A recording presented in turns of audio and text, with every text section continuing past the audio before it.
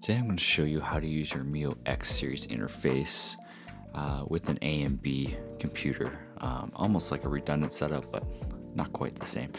But we're going to set up two presets. We're going to do one for an A computer and one for a B computer.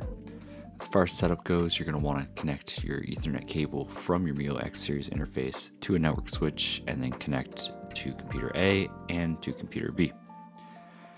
Alright, so let's kind of look into the details of this. So let's start with our first preset, and I'm just going to look you mostly through the routing. As far as network connections and that kind of thing go, you can see other videos on how to do that.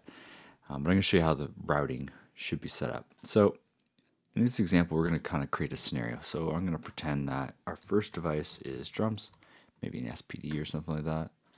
On DIN 2, we have guitar 1, might be a Kemper or Quad Cortex or something. And we're going to do another guitar on DIN 2, or DIN 3, sorry. And then on DIN 4, we'll call it bass. Maybe the bass has a piece of gear that needs MIDI as well. And then we'll do front house on DIN 5, we'll call it. Alright, so now what we want to do is we want to create an A and B for every device. So basically we want to take drums, and we're going to take RTP1, and we're going to call this drums A. And then we're also going to send it to RTP2. And we're going to call this drums B. And then we're going to go to guitar, and then we'll kind of start going down the list here. So now we're at 3, so we're going to call this guitars, and we're going to say that the guitars 1, 2, and bass are all on different channels, and we'll just put them through the one guitar port. So we'll call that guitars A is what I meant to put in there. Guitars A. We'll call the second one guitars B, and so we're going to send to both of those from this guy on this guitars, we want to send to both. On bass, we want to send to both. And then the next one is front of house, so we might want to call this, it might be like some type of console or something, so we'll just call this front of house A. See how easy it is to forget the details, but the details are what's important. Alright. So now we have drums going to two computers, an A and B. We got the guitar 1 to A and B, guitar 2 to A and B, guitar 3 to A and B, and front of house to front of house A and B.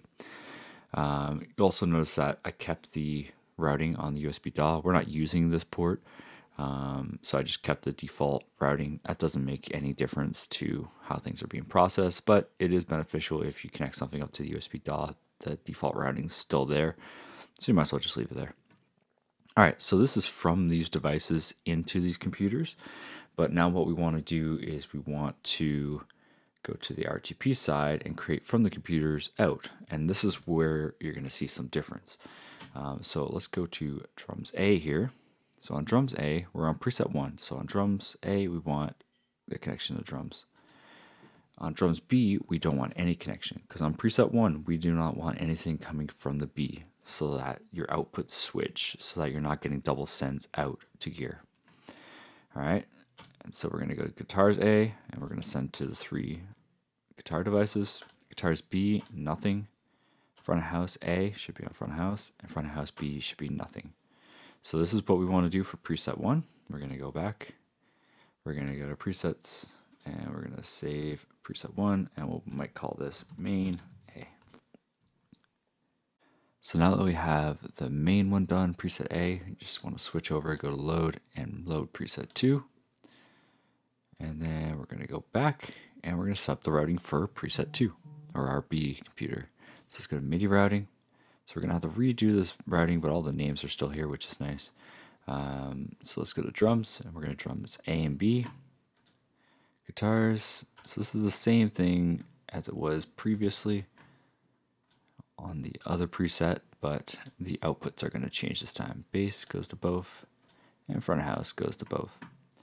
Now we're going to scroll down, and this is where the difference will be, and that's going to be in the RTP MIDI. So when we click on drums A, we're going to deselect. Drums B, we will select the drums. Guitars A, we're not going to have anything selected. Guitars B, we'll have the 3 guitars. Front of house A, nothing. And then front of house B will be selected. And so we just need to save that preset and we're done. So now we have, on both presets, we have all the devices coming in if you want to have input. But on the output, it's either preset A or preset 1 is going to be all going to computer A, but nothing to computer B. Now, preset 2 will have everything going to computer B and not computer A. Now, if you want to figure out other ways of switching these presets really easily, I just created a video yesterday about how you might be able to do that with like a MIDI controller or even sending program changes from your DAW using our preset selector app. So if you have any questions about that, just check out that video and that will definitely help you out. But if you have any more questions, just let us know.